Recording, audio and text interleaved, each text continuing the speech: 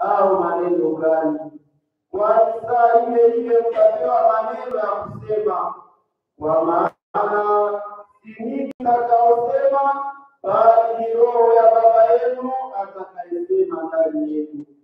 Ndugu atamtoa nduguye ili auawe, naye baba mwanaye, nao watoto watawasia wazazi wao na kuwatoa wauawe.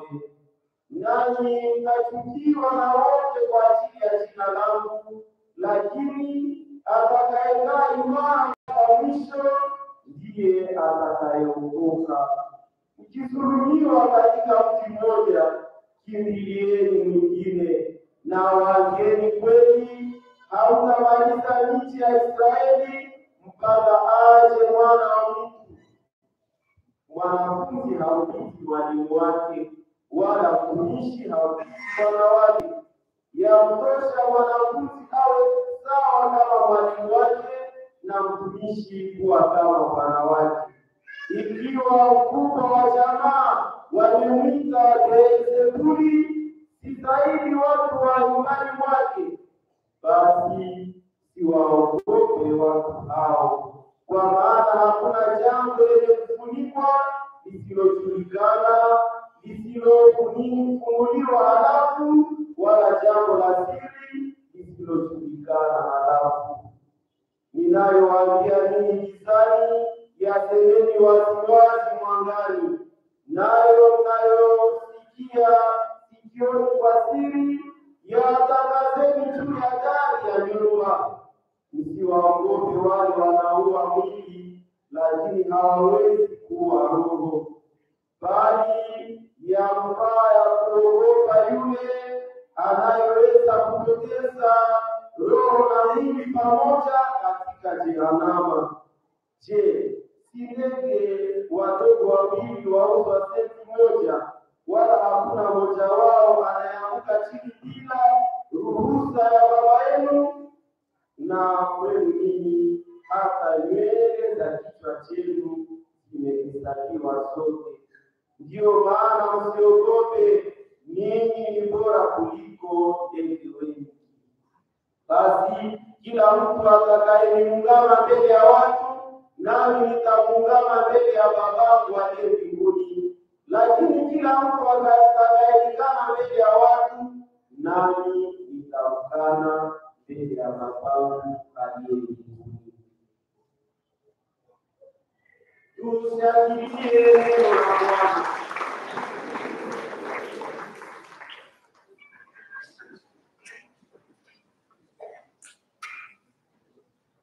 Wakristo wapenzi, ndugu na dada zangu katika imani ya mjambo, furaha iko? Kama furaha iko, basi tushangilie Mungu kwa sababu tumejaliwa bahati kubwa ya kuwa Mungu ametukuta kwake tupate kufika katika misa leo, misa kubwa, sababu ni misa yetu kwanza ya kawaida ya kundi ya Revival Charismatique ya sana, kila siku ya tatu ya kwanza ya mwezi sawa vile tunazoea. Lakini vile vile misa hii kubwa sababu inaingia ndani ya chumba ya Jericho ambapo tunasali sana haleluya. Na watatu tunaungana na Eklesia yote, Eklesia ya nchi yetu katika sikukuu ya leo, sikukuu ya wenye heri Anuarite dada yetu wa kwetu Kongo. Watakatifu wengi tunasikia majina za wazungu, nasikia François, Alexandre kama Alexandre, unasikia Boniface na kadhalika, wazungu, lakini maana hiyo ni mweusi sawa, ni dada yetu wa Kongo sawa vile wadada wengi ni mwenzetu wa huku kwetu ambaye Mungu alimchagua na kumwinua ili apate kuwa shahidi katika ukira wake. Tasikiliza kwanza hadithi ya maisha ya mwenye heri Anuarite. Nengapeta. Aliitwa Anuarite Nengapeta na alizaliwa mwaka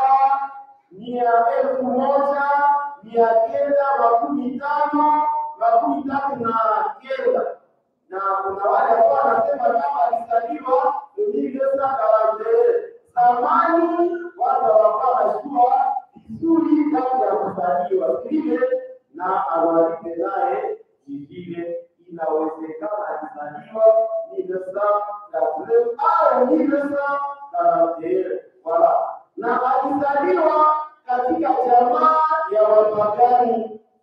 Tunajua majina za baba yake. Baba yake anaitwa nani? Amisi Bajulu, na mama yake nani? Isude. Tunasahau hiyo sana.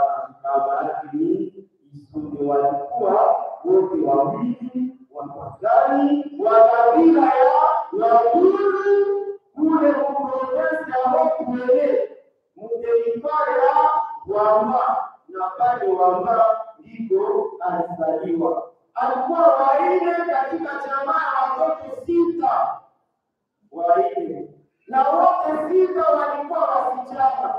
Ile inataka pia kukumbuka mkuu wake na mama akuzaka kaswata moja ni bashiri huyu, lakini jinsi aliteseka, jinsi alizarauliwa, jinsi wakati anatoka maternite watu kuliokushangilia wengine anamsomea, na babake na Anuarite naye alipita vile magumu. Ilikuwa namna gani? Wakati Anuarite anazaliwa sio waine, baba anakimbia. Sasa nani toka kulaka polisi wao akashelea, akaacha babake na Anuarite, akapenda aoe mwanamke mwingine kusudi apate mtoto mwanaume, na akamuoa kabisa. Baba alisi akaoa mwanamke wa pili.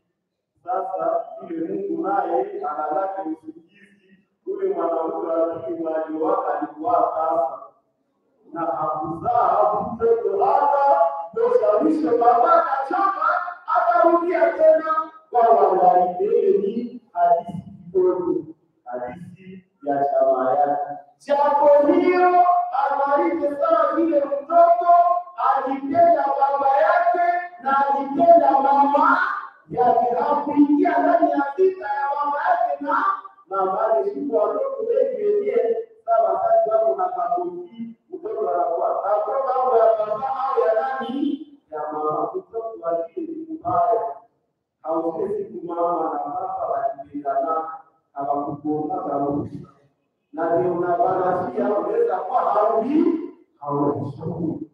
Anuarite alipenda wazazi wake wawili ile vizuri sana. Sasa wakati Anuarite alikuwa na miaka 2, Anuarite akabatizwa pamoja na mama yake. Ilikuwa mwaka 1921.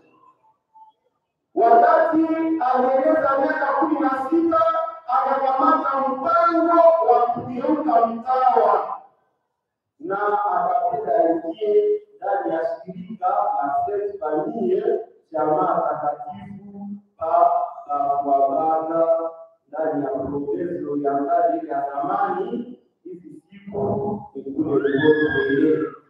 Wakati alikuwa anapenda hivyo kwa mtawa, baba yake hakuitika, alikataa. Lakini mwisho ikawa siku moja Anuarite akaona gari kanyo iko natoka kule Kongo inaenda Bafwabaka kubeba manovisi, kubeba maaspirante wahusika siku ile kujitolea, naye akaidia kwa siku ndani ya ile gari, akaenda kuzao abati yake na Mungu. Ikaanza wazazi wakazania kama alipotea, mwisho wakajua kama alienda kuzao, akabaki kule. Na siku ya nasiri zake za kwanza akapewa jina ya Sainte Marie Clementine.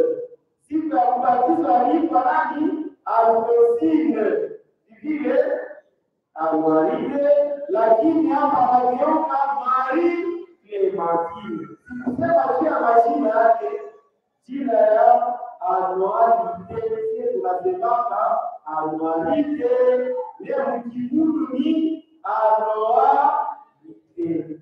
Maana yake ni Anuarite ni ule mwenye haogope vita.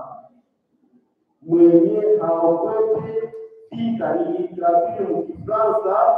Tulienda kuuliza watu walifasirie maana yake, wakasema kama Anuarite ni yule mwenye haogopi vita, ule mwenye anadharau vita. Ça veut dire en français, il se moque de la guerre. Il se moque de la guerre. Donc Anuarite na ngengabeta mjikudu maana yake nini? Na wiko na maana la richesse trop, mali ina tangani. Zile leo ni habari njema, wakati uko na mali unafanya kama wewe Mungu, lakini mali ina tangani. Ile ndio mashina sasa. Anuarite anageuka mali pema. Anaanza utawa wake, na katika utawa wake alikuwa mwalimu, alifundisha watoto wadogo, na sawa vile mwalimu alifanya kazi yake na utaratibu, na hata watoto wakawa marafiki zake, walimpenda sana sana. Na sasa inafika wakati ya kufa kwake. Ilikuwa mwaka 1964 kukatokea vita ya Wamulele. Wamulele walikuwa wanapenda wafanye vita, sababu walikuwa wanapenda wafukuze wazungu ndani ya nchi ya Kongo. Sahivi walikuwa wanapiganisha na kusema kama nchi ya Kongo wa Amerika ndio wanaiharibisha. Wakaanza vita yao, na ile vita ikaenda mbio sana, ikatoka kwa Wamulele kule Mugambi juu, ikabada mpaka ikafika uprojezo ya tatu siku kidogo. Wakakuwa wamepisha ukamata nafasi kubwa, wakafika kule. Na walikuwa ni kikundi ya vijana, walikuwa na shida wa Mulele Mai, Simba Mulele Mai, wakaanza vita yao. Na sasa ilikuwa siku moja, wale wa Mulele wakafika kufuatana kukufa ya Anuarite. Wakamaliza wakawa wote ndani ya kamio, na kuambia kama wanataka kuingiza vita juu asubuhi watakuja waua. Wakawadanganya, lakini wakasema jua kama ni uongo. Wakawabeba kwa kigugu wakaenda. Wanaanza safari toka Bafabaka mpaka wakafika Isiro, safari ya nguvu sana. Wakati walifika Isiro, kule kulikuwa na koloneli jina lake Ngalo. Ngalo akapenda Anuarite na akapenda kufanya hiki yake. Akatuma mwenzake koloneli tuaje kukamata Anuarite, amlete kwa kigufu. Akafika kule, wakati alifika pale, akaambia Anuarite kama wewe zako wote ukiitika kwa ajili ya kukufa, zako wote tutawaacha. Lakini yeye hakupenda kumtokea Mungu. Alisimama imara katika utawa wake, katika ubikira wake, na alisema sitafanya dhambi hata kidogo. Na bila dhambi ile nipasha kwanza alekea kila Mkristo plutôt mourir que de passer kuliko kufanya dhambi ni heri kufa. Haleluya. Wakati kati yetu ilikuwa ile uhodari ya Anuarite. Kila mtu wakati anataka kufanya dhambi anajikatia sheria. Unaona, basi inanishawishi ilikuwa mkubwa sana, wewe unanishika nguvu. Unaona dakika sinayo na ukasi, unaona kana kwa pale watu kwa anakushawishi tu, basi naota bali hivi basi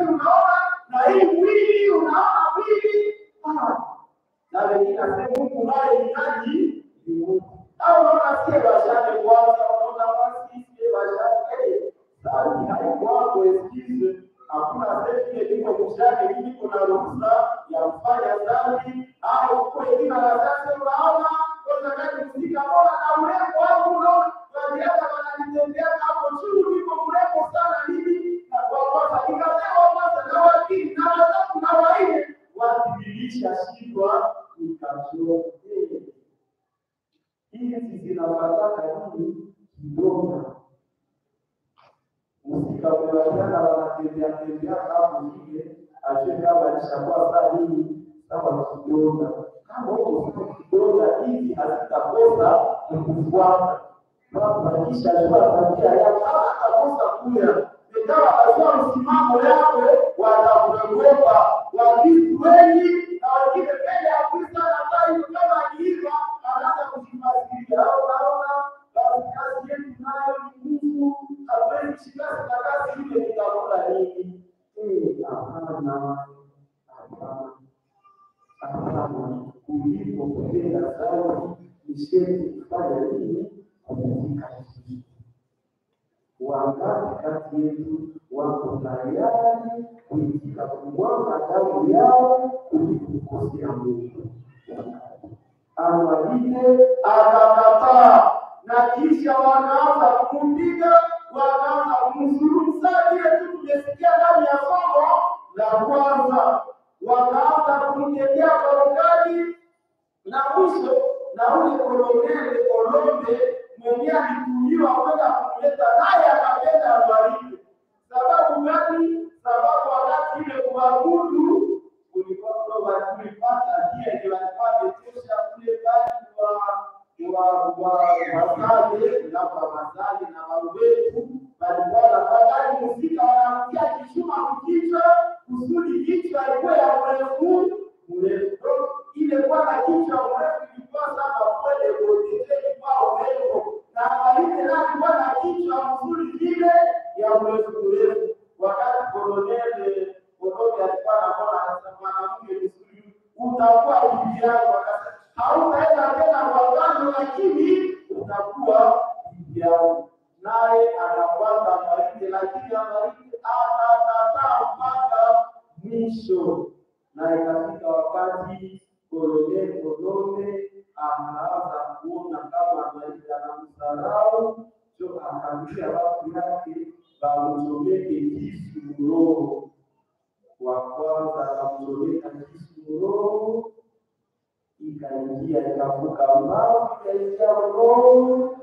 damu ikavuka wakamuingiza kisu mara 5 na Anuarite wakati aliingiza kisu mara ya kwanza alisema neno moja tu Bwana wasamehe kwani hawajui wanalotenda. Mungu awasamehe na si kila mmoja ndiye mtestaji wake. Mungu akusamehe, Mungu akusamehe. Haujui leo unafanya, haujui leo unatafuta, haujui leo Mungu alikubariki, haujui maisha yangu, haujui leo yako na Mungu. Na kwa watu wengi wanateseka kule sababu ya kupatiwa na watu. Mungu awasamehe sababu Mungu anaweza kwenda na kunafikia mabaya hivyo nataka kuangamize kumbe sio kukubalisha hivyo hakuna Kolombe aje mwaka Anuarite kama tunamshua lakini kumbe ilikuwa sio kumjua na watu wengi wa maisha sasa unafuata usheria wa Mungu unataka kujua simama imara kama unamtia kule usirudi nyuma usilegee kati ya dunia ni mabaya kama maovu mbaya sana ukifuatana nao utatenda dhambi wewe kazi yako ni nini ni kuwasamehe leo maisha yako na wewe sisi kishaka kusamehe sawa Anuarite ya kusamehe na wao wanamuuliza kitu na kitu iko nini Mungu na kile wakati mbele ya kufa badala kuingiza kisu ndio unaja usudi asitukane Mungu na asitukane Mungu angalia wanawake wanaosema anapiga kuka kozi na matusi yote inatoka kwenye ndani Wewe wewe na kichwa sana kwenu wote, kwa sababu tuelewane ndio wote hivi. Ndio tunakukula roho hakuna na wakati wenyewe wanakufa tena hata wanakufa hivi nimesema kama hata unakufa au kama unakufa ndani ya uaminifu kwa jina la Bwana unapata tuzo ya uzima uaminifu. Anaingia mpaka Ologeni akakamata Evoje anapiga risasi mbavu na Anuarite akafa katika mtanga. Tunasikilizana, tunasikia maisha ya nani ya sinye wengi kati yenu mnasemaga watu ya dukoni kule wakisangani na wapi wote wanakora wanaga sana shukumo nini kuko kifuku ona kule cheo kunatoka kitu mtawa wa kwanza na sie kwetu mfasi ya baridi unaonaga watu mjimbo kisido watu wanafanana sawa kuoka kote kuna kutoka wanyani mtakatifu mdogo yake tunataka sababu anafika wao kuleta tabia kama halafu wanasema shira kuleta tabia kama kuna wanawake ndio lakini maisha ya watu kunao na ndani ndio watu wanafaa kusiri yapata ndio mpolisie kuboya ya mfiti itapo inafanyika na sio maana kwa kubatisha haya Mungu anakamata ule ambao kule basi akikukutu wewe sio utatokea utawa ukikira na katika misa leo kama tunaweza kuomba Mungu asaidie watawa waishi wadumu katika uaminifu kwa maagano yao ya utawa ile ni ya kweli lakini yajibu vile na kuombea wenye ndoa sababu mtu mbaya aoe atakuwa mtu mbaya aolewe ni mbaya tu ni mbaya na mbaya Mungu watu wengi hawana uaminifu kwa ndoa zao nao tuwaombee na vile kupitia sikukuu ya leo ya mwenyeji awalike tunaomba Mungu akujalie nchi yetu sasa vile tulisema mwanzo ya vita hii katika nchi yetu ya Kongo upakaji imetumika sawa silaha vision ina violence international sio kama kuna mtu mwenye anafanya kazi Mungu aondoke moyo haleluya tunaomba Mungu awakashi wote waondoke moyoni na zaidi nchi yetu ikiwe kukinga na kutetea wanawake haki za wanawake kwa kila kusudi watu wasiwatumikishe sawa vyombo vyao wasiwakosee adabu wasiwafanyie kwa wasiwatendee kwa ujeuri wanawake waheshimiwe huku wetu kama unaweza kwenda ndani ya mahospitali unatafuta idadi ya wanawake wenye walibakwa unaweza pia na ukwetu wanawake wanabakwa na watasemea watu lakini na kuko wengine tunapaswa kumisha wanawake mama wewe na baadhi wako tu kisha baadhi moja atakuwa naomba mtu atakupata kuna mmoja kwa hiyo nao na pale kama pale baadhi ya mbali ile peke asiwa amepata na kwa Kristo ni vita haikujina katika roho na mtu na yakini tunataka kufikia ukazo hii kama Marita alikufa ni sababu alimpenda Mungu hakupenda kukosea Mungu na sisi tutaomba Mungu yani mapendo na Mungu ya kumae siku kwa siku hata mateso isipotee na wewe barua ya Paulo mtume kwa Waroma kipindi ya 8 inasema Mungu akiwa upande wetu ni nani mwenye kushindana nasi yeye hakumwonea mwana wake huruma wenyewe huruma, bali alimtoa kwa ajili yetu sisi wote. Je, si atatujalia sisi mambo mema yote yenye kupita hayo? Nani awezaye kushtaki wateule wake Mungu? Maana Mungu amewapatia uongozi. Ni nani ataweza kuwahukumu kwa adhabu? Maana Kristo alikufa, zaidi amefufuka, na sasa yuko kule kwa Mungu, tena anatuombea. Nani awezaye kututenga na matendo? Na Paulo mtume anasema hivi: ni taabu, ni misongo ya roho na masukumu, ni njaa, ni upanga au uchi au hatari. Kitu gani? Kama ilivyoandikwa, kwa ajili yake tunauawa mchana kutwa, tunaangaliwa kama kondoo waendao kuchinjwa. Lakini katika mambo hayo yote tunashinda kabisa kwa nguvu yake yeye anayetupenda.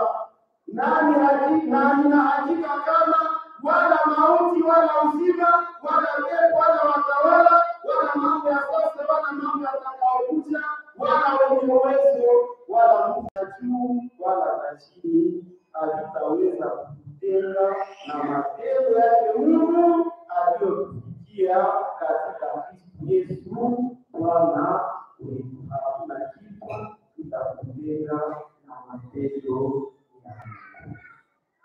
Ile ni lazima sana. Na Yesu alisema kama yeye ndiye mwalimu wetu na wanaweza kumdhulumu na kumshtaki na kumjengea uongo, kama yeye ndiye Bwana na Mwokozi wetu na anaweza kuwa msalabani, sisi tukiwa wanafunzi wake tunajua hakika kama mwanafunzi hawezi kumpita Bwana wake. Haiwezekani dunia tupende sisi wa Kristo, dunia ikakufikia ikakudhulumu, lakini atakayeamini atakayebaki imara mpaka mwisho atakuwa mwaminifu mpaka mwisho.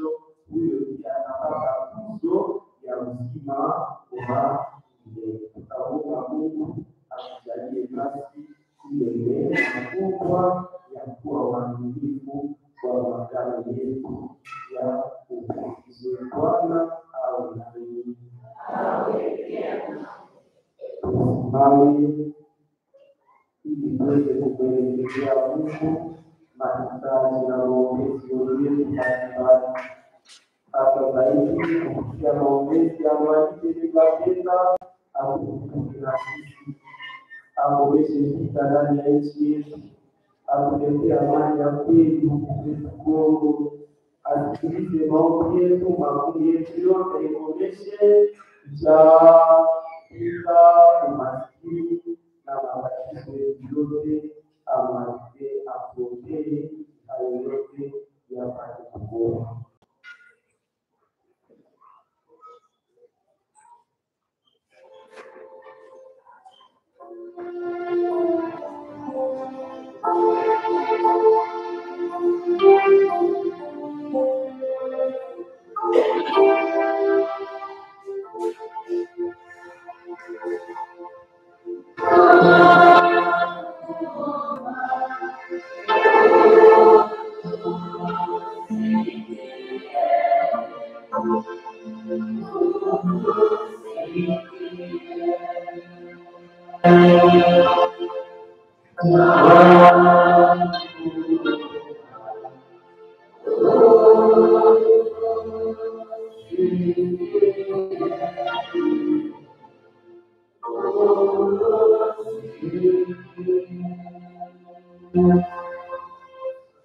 Maombi yetu ya leo haitakuwa kama vile tunafanya maombi.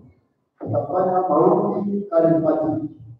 Kila mmoja atasali mahali anapokuwa kadiri tutapana mahitaji yetu. Na tutakuwa wengi kusikiliza, tutakuwa wakati unasikiliza kama Mungu anasema nini. Mungu nako.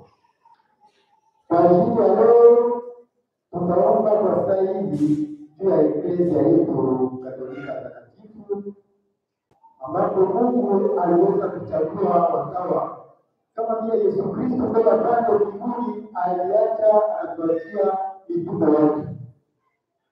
Na kwa sasa wale mitume waliendelea kuwa kufuatana baba wetu na mapadri viongozi wetu wa Kanisa Katolika kama vile mfano wa Anuarite na Sainte. Maana tunasikia habari juu yake. Tukapandisha sauti kwa ajili ya wale viongozi wetu kuongoza.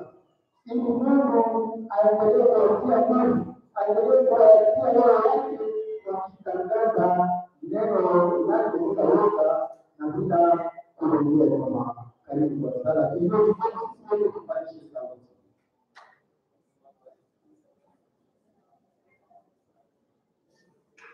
Bwana Yesu, nakushukuru sana kwa sababu umema umekuwa mahali hapa. Ukiwa katikati yako, presence yako Yesu Kristo inakuja kwa sababu wewe unapenda kuweza kutujalia uongozi wa Eklesia. Wale wote waweze kuwakilisha Bwana, padri wetu, maaskofu wetu, mafikira wetu, wale wanaofanya kazi katika Eklesia, waweze kuwajalia Roho Mtakatifu awajalie nguvu ya kuweza kutangaza kila kitu kwa Yesu Kristo, bila Bwana woga, bila kusikia hayo yoyote, bali aendelee Bwana kwa kuweza kuunganisha, aweze kuwa kusimama kwa kuweza kupata neno lake takatifu. Tunaona kwa ajili ya nchi yetu Kongo. Kongo ya leo ambapo tunaishi ndani, vita inainuka ndani, mahali popote revolution na matoka. Tuombe kwa ajili ya Kongo na viongozi, Mungu aweze kutujalia nguvu ya kuweza katika vita bila kuhukumu wale walio, bali tuweze kuombea wokovu waweze kujua, ili waweze kujua kama Mungu ndiye Baba yetu, Mungu ndiye yote kwa ajili ya maisha ya wanadamu. Karibu kwa sala kwenye sauti.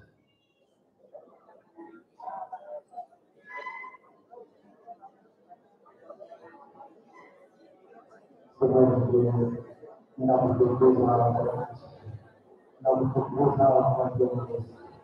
Na kutukuza na kutukuza pamoja na watu wake. Ili Mungu aweze kujua kama wewe ndiye Mungu. Mungu kuwa na Mungu kuwa Bwana kwa kwa siku kwa Afrika. Tunakuwa kwa kitu kama lolote hakuna mtu wa kuona. Bali tunakuwa Bwana Yesu Kristo. Tunakuwa Bwana kama msaada wako. Tunakuwa hata kuja kuja kwa siku ya leo.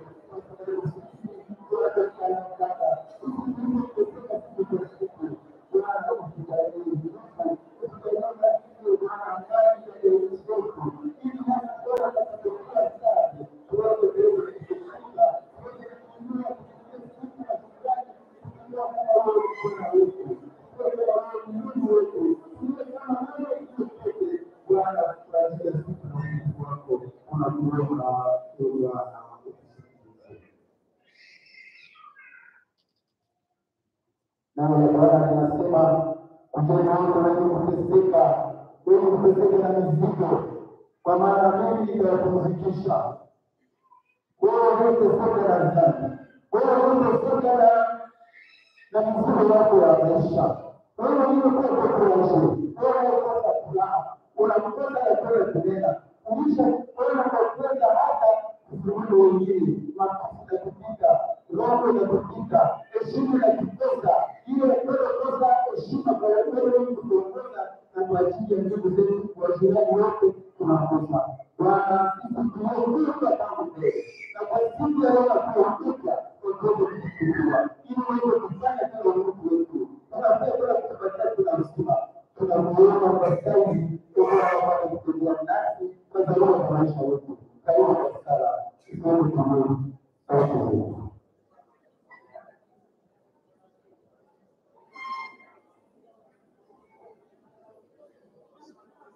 Ndio Bwana anajua kama wewe uko mzima katika jamii.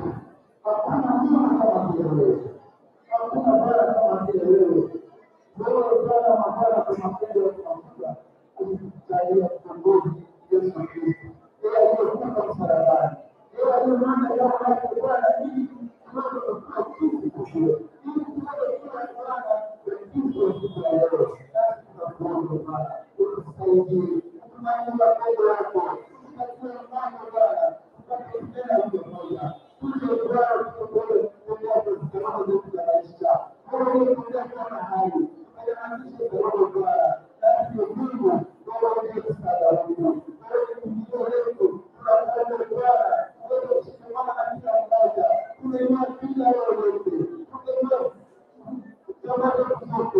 Wewe unataka kwa vile Bwana. Mungu mara nyingine, Mungu tusaidie. Tunaomba Bwana mkae na Mungu. Wewe Bwana harusi. Mungu wewe Bwana. Matengano za Bwana ya jamaa. Matengano za Bwana ya kundi. Hizo na Bwana ya makazi. Hiyo kutoka watu kwako. Bwana tunakuomba. Tujalie roho yako. Bwana tawale. Tawala maisha yangu. Tawala maisha ya wangu. Tawala maisha ya Bwana tunayotendani. Maisha ya nyumba, maisha ya fikra, maisha ya kawaida. Sisi ambao tunaona maisha ya dunia hii. Tunakuomba. Tunaomba katika jamii. Bwana tuongoze. Bwana nasi kama vile tunasema nasi Bwana tunataka kutukuza leo. Leo Bwana tuweze kusimama na kufanya maajabu yako. Maajabu yako sio na hesabu. Tunafahamu kwa chini ya leo uliotenda. Wewe unaishi na tawala mbele na mbele. Kwa ajili ya wale walioteseka. Tuko hapa wengine wako ndani ya mikoa yake. Wengine wanakuwa mauaji. Wengine wanateseka kwa sababu. Tutaomba kwa ajili ya wale wote ambao hawako pamoja nasi. Ambao wengependa kuwa pamoja nasi. Na wale wengine wanaona kujaribu haki. Na wao pamoja nasi. Tutawaombea wao karibu kupata wakamilifu. Tunataka kupata uponyaji kwa ajili ya siku za usoni. Acha sauti zetu.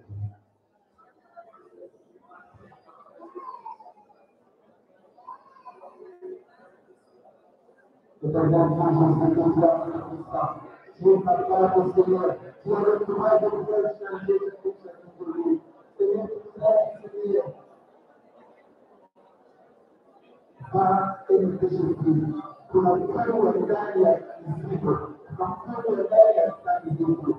Sisi ambapo kila mara tunatuambia kusimama kila leo siku ya leo. Leo siku ya jioni, leo siku ya kujua, leo siku ya Mungu ambaye anatuletea jina la Yesu Kristo. Tunamwomba kwa jina la Yesu Kristo. Ajue kwamba Bwana anaonekana kama mtume, kwa mambo ya roho yake.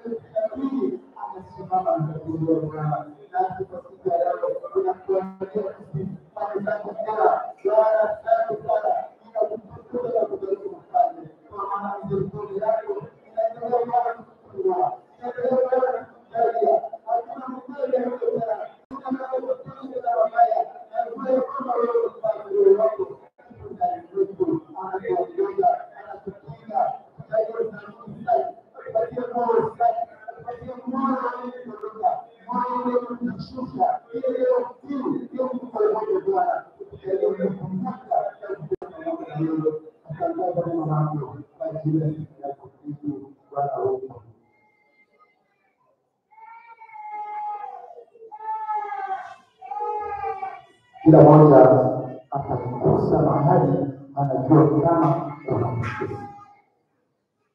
atakusa mahali pote kuna mateso. Atasali kwa ajili ya shida ya watoto wote nyumbani, kwa ajili ya shida yake na jirani. Tusali kwa imani, tujue kama tuko mbele ya Mungu, kila mmoja aguse ile yeye anamtesa kwa sali na yeye kumzuru kusudi asiendelee. Kama tunakuja mahali hapa, sisi tujue kama wanataka kufanya hatua hapa, maana yake sema napenda Yesu Kristo kutokea katika kwenye hiko. Sema anakuwa au msikilizaji. Sema anakuwa msikilizaji maneno yake. Atakupendea namna gani? Atakuongoza namna gani? Atakuelezea ile unachotaka namna gani? Unaomba msaada namna gani? Utakuwa unamtoa kwa majeruhi, unaenda kubakia kule milele. Lakini unapofikia kama sheria hiyo, sala ya deliverance hiyo, sala ya deliverance hiyo, hapana. Yesu ananiita anataka kuwepo kwa siku ya leo ili tumtende sikio la kweli kutendea kufanya hatua nayo mwanzo wa maisha yetu. Sisi wote tunaishi hapa. Ni lazima kila mmoja, baba, mama na watoto wote na jamaa zetu sisi wote tusikose kufika hapa kila siku ya leo kwa kulia Mungu. Karibu sana. Pamoja.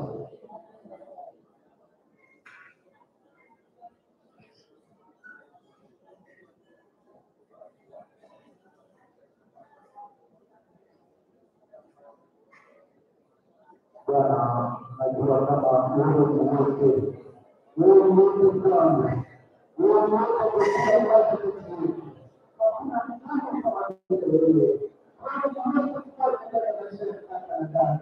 Mungu ni wote kwa kila kazi zetu. Ndio shukrani zetu. Ndio maisha yetu. Ndio hali tunakutana na Bwana Bwana. Tunamtolea shukrani leo.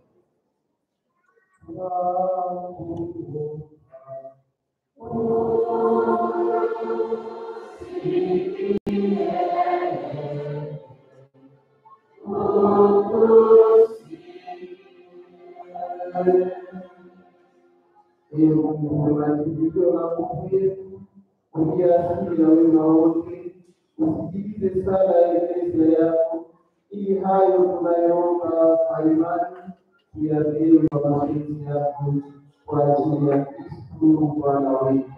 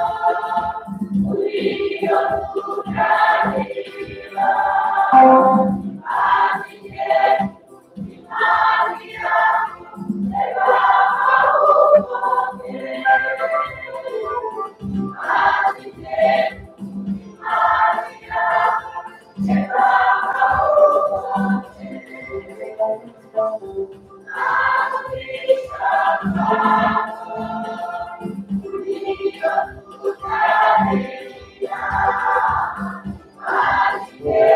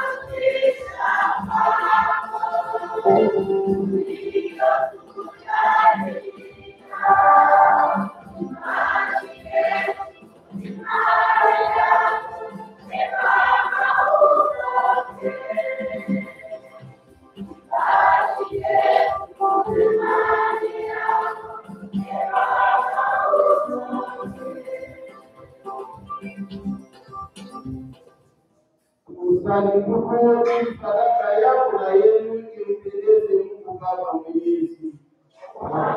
Pokea sadaka mikononi mwako kwa sifa na utukufu wa jina lake, kwa mafaa yetu na ya Eklesia yake yote. Bwana, tunakutolea sadaka hizi katika sikukuu ya Maria Mtakatifu Anuarite na Meza mwenyeji, ukubali kuzipokea kwa wema kama vile ulivyopokea kusiani kwake kwa ajili ya Kristo Bwana wetu.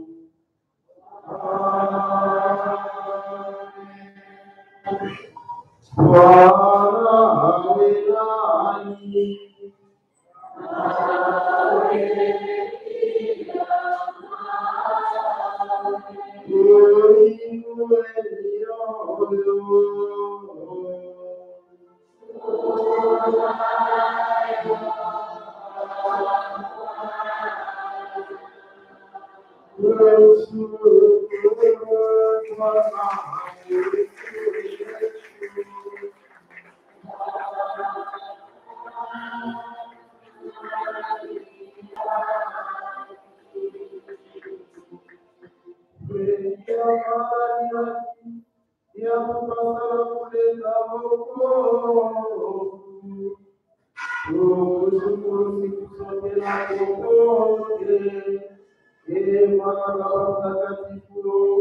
Mungu Mwenyezi na awabariki. Maana mwenye Maria Teresia walitapeleka pesa pia dini. Alipomwaga damu yake, aliungama jina lako, akawa mfuasi wa Kristo na kuonyesha matendo yako ajabu. Kwa hayo ulimpatia katika mwili wake mnyonge wa Kristo Bwana wetu, na kwa sababu hiyo sisi pamoja na malaika wa mbinguni tunakutukuza siku zote duniani, tukiimba utukufu wako bila mwisho.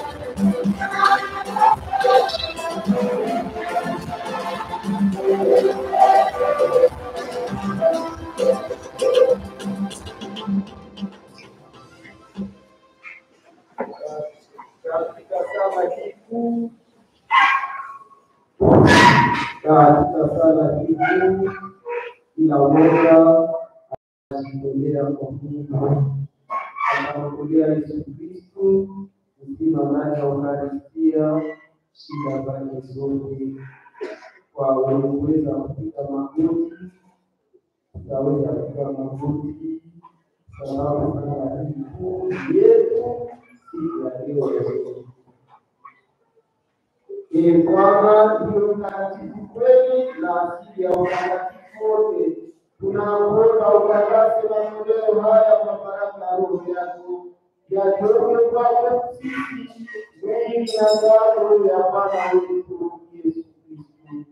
Yeye siku ile alipotolewa kubali mateso yake, alitoa mkate, akashukuru, akaumega, akawapa wafuasi wake akisema, twaeni na kuleni wote, kwani huu ni mwili wangu utakaotolewa kwa ajili yenu.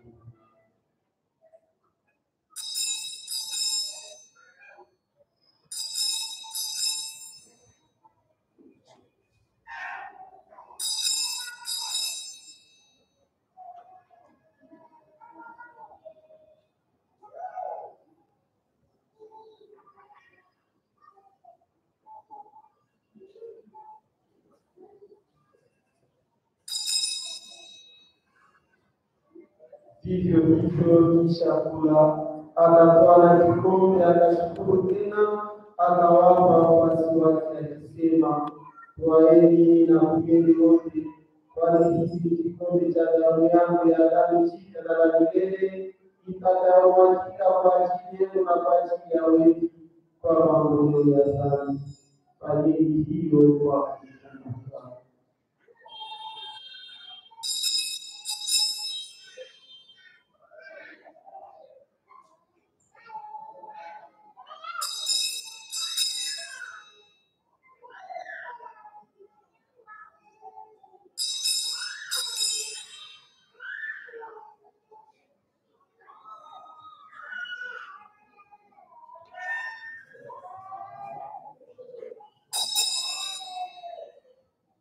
Hilo fungu la imani.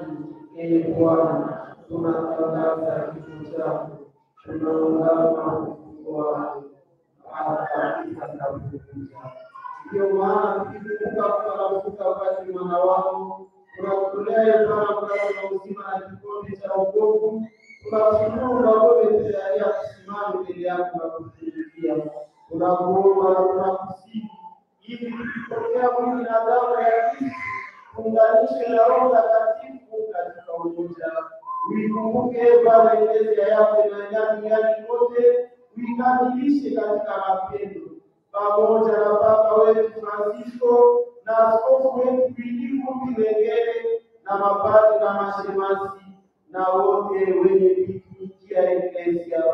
Uwakumbuke watumishi wako Peche Kamareko, Peche Meli, François Kenyi, Alexis Shamamba, Terese Furaha, Charlotte Shayo, Gisele Lamkenge, Leo Yakumba, Janet Galenga, Alphonse Materana, Genevieve Langafu, Honoranda Iwanya, Rukari Venance, Clotilde Masaka, Gaston Tawapo, Ziki Prosper, Marc Safari, Floribert Sikuli, Biamungo Julienne, Apollinaire Rusavaganya, Théophile Baganda, Jacques Ambima, Saïmia, Kamupule, Pierre Félix, Marcel Nancy Udare, Kofi Diagamu,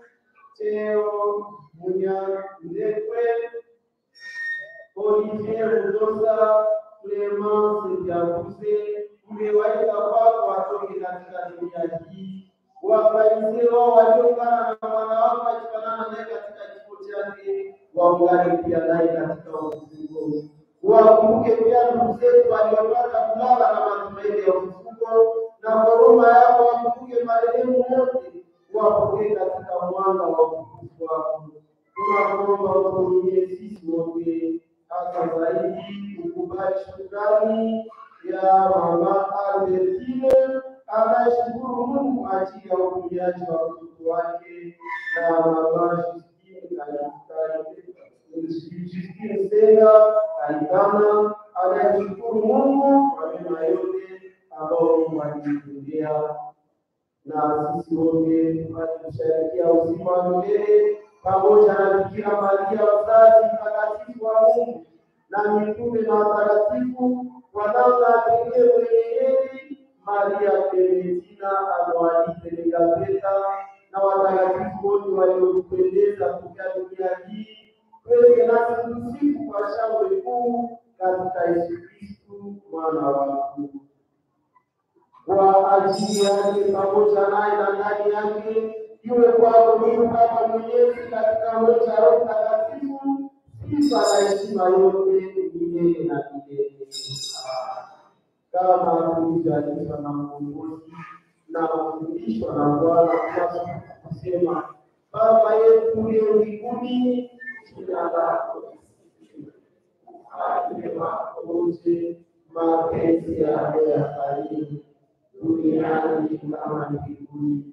Utupe leo chakula chetu cha kila siku, utusamehe makosa yetu kama tunavyowasamehe waliotukosea, usituache kuingia katika shawishi, lakini yote utupatie amani katika siku zetu, utusaidie kwa msaada wa huruma yako, tuepukane siku zote na tukile na masumbuko yote, maana tunangojea kwa tumaini heri ya kuja kwake Kristo Yesu Mwokozi wetu. Kwani wako ufalme, uwezo na utukufu. Ee Bwana Yesu Kristo, uliwaambia mitume wako, na waachia amani na wapa amani yako. Usiangalie dhambi zetu sisi, lakini imani ya Eklesia yako. Ukubali kuijalia amani na umoja, kama vile unavyopenda, unaishi na kutawala milele na milele. Amani ya Bwana iwe nanyi siku zote.